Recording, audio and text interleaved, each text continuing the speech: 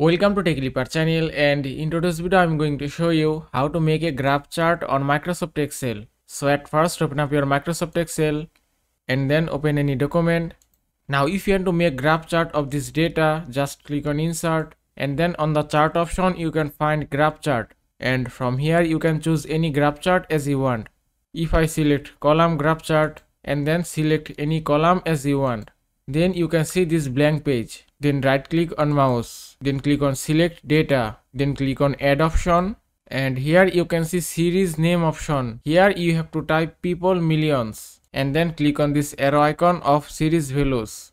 Then select your data again, then click on this arrow icon, then click on OK.